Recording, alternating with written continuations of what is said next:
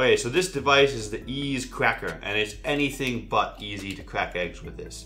Basically, the idea is it'll crack open the egg and separate the yolk all in one move, which is a nice idea. But the problem is, once you put the egg inside and you press it, nothing happens because that little blade that's supposed to go in doesn't go in, and then it's supposed to separate the egg like that, but it doesn't. It's not capable of doing that. Basically, because the pieces it's made out of are plastic and they bend and flex. So because they use cheap quality materials, this machine doesn't work. If they had been using, say, metal or something that doesn't have any flex, then this would be a great device. Now, the eggs I'm using here are medium-sized eggs, so they have no chance whatsoever. But even with a large egg like this one, it just doesn't seem to do it. It seems to want to do it, but it just doesn't seem to do it. Maybe with an ostrich egg it might work, but I don't have one of those. Now, if you want to crack an egg, just simply hit it on the side of a bowl. Then you grip it on both sides with your fingers and just pull it apart just like this. And then if you want to separate the yolk from the whites, just take a spoon and just scoop it out. It's the easiest method. It doesn't take any special equipment at all, and it works every single time. There you go. Beautiful yolk separated and the whites in the bowl. You don't need the easy egg cracker thingy. Don't get it.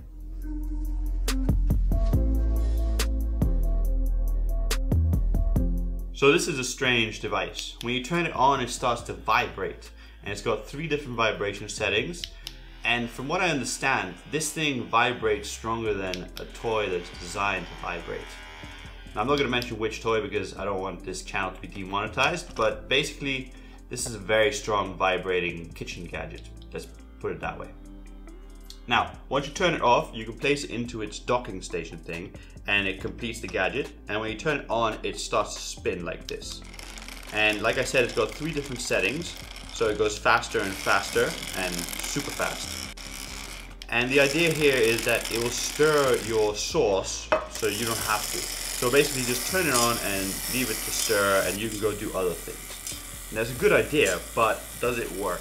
So to test that, we're going to take some sauces that went off in 2013, place them into a pot, add a little bit of cream so we can see what's going on and see if this gadget does its job. Now I'm going to turn this heat on just to simulate like we're cooking, and I'm going to place this gadget into it and turn it on.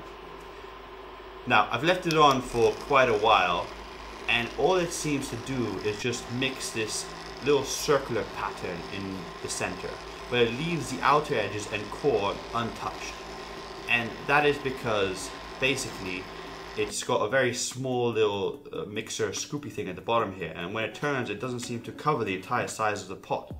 So they should have probably made this bigger, but that's not my biggest issue with this. Besides the fact that it doesn't do its job to stir the pot, it also vibrates plastic against a hot metal surface. And I just don't think that that's going to be very healthy over the long term. I can just imagine that all that friction and heat is just going to release little bits of plastic into your sauce, which is something I don't want. And personally, I don't think you should get this machine.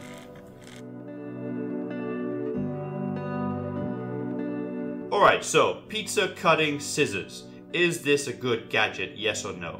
Basically, they're big scissors that you're supposed to use to cut your pizza with a sort of pizza platform stuck to it. So you can only use these scissors for one thing, and that's pizza cutting. So let's give it a try. Here's a recently cooked pizza, pepperoni, spicy, and I'm just gonna cut, but I can't cut that way. I guess I gotta turn it this way. And I'm gonna try to cut a slice. Okay. It didn't cut all the way to join, but I guess that could be my fault. But this feels like it's taking a lot longer than usually with a different device. So, I mean, let's try another slice. The problem is you gotta keep turning this pizza if it's in a box. And then you try to get a slice, but it's like the end part doesn't look so good and it's just a pain. You gotta lift every slice up before you cut it. I know of another device that's much better than this. It was invented a long time ago and it looks kind of like this. And it's called a pizza roller. It's been working for quite a long time and it's proven. Let's just give it a little try. This is a Parma ham pizza, delicious, with a little bit of extra spice.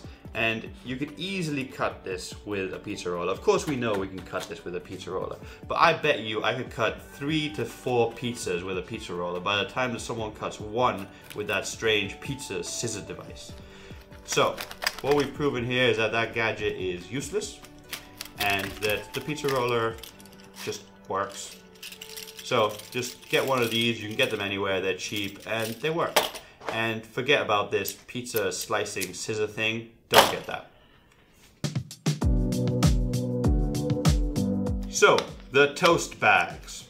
This is a very interesting gadget. Basically, it's a heat-proof baggie that you can place your sandwiches in and then just toast them in your toaster. So, let's give it a little try. We got some white bread. I know a few of you might not like that. We're gonna put some cheese onto each side.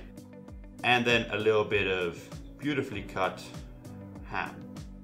Now, I'm going to place this onto the other side. Now you can do a much more complicated sandwich, but this is just gonna be a very simple sandwich. You can put spices in there, tomato, you can go wild with it. Anyway, just place it into the bag, which always doesn't seem to fit, even though this is a very simple sandwich with the minimum amount of ingredients. It'll be difficult to get in there. They should have really made this bag just a little bit bigger, but that's not my issue with this bag. Anyway, now that it's in the bag, you place it into the toaster, and then you just turn it on. Now be careful not to leave it in there too long because it will burn the outside. But if you leave it just the right amount of time, it'll come out just perfectly. So, it's ready. Okay, let's take it out of the baggie. And as you'll see, the cheese is nice and melted. The outside is golden brown. It looks beautiful. And let's just cut it up and see one of these slices. Oh yeah, that's what I'm talking about. All good. Well, the problem I have is I've used this bag or the other one quite a lot, and suddenly there seemed to have been a little hole burnt into it. And this made me think, how safe is this? Because if it can burn a hole through this material, then what kind of chemicals are leaching into my food when I toast in this weird bag that I don't know what it's made of? So that's why I can't recommend this gadget. Don't get this. It seems unsafe to use to me. Okay, this here is the Egg Vertigo. Also, they have different ones called the Egg Rolly. I think they're all equally terrible. Basically, the way it works is they tell you to spray oil into it, and then it heats up and you can put your eggs inside. Now, it only does basically one thing, which is cooking eggs. I don't think it can do much more.